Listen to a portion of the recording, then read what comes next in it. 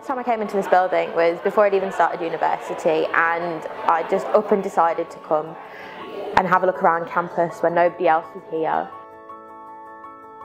They had this asset going on in Student Union.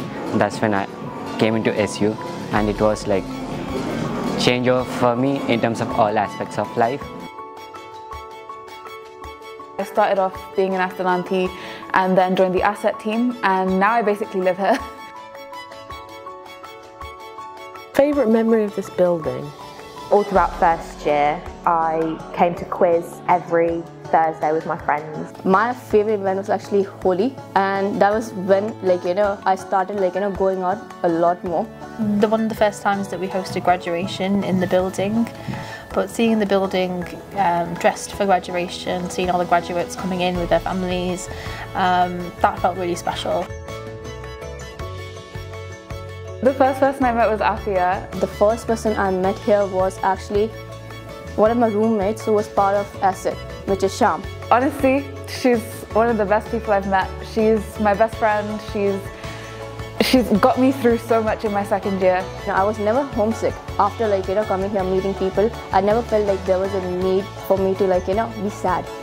Our student rep training, where we had about 200 student reps coming together, meeting each other, learning and sharing their experiences face to face, particularly post-COVID and lockdown. It was nice to see the building being used again.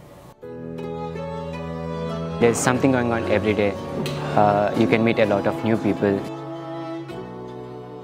An unexpected surprise was how popular crafting was during Welcome Week.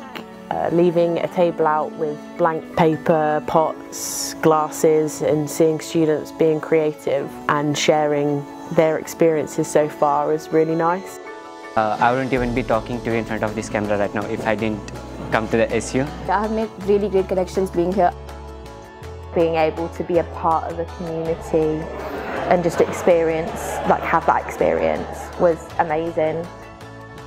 I think the building experiences a lot more foot traffic than we had in the previous building. People want to be in here more. The people around me are so supportive. It feels like a second home for me right now. You make connections, you gain experiences, you just have fun here, that's it.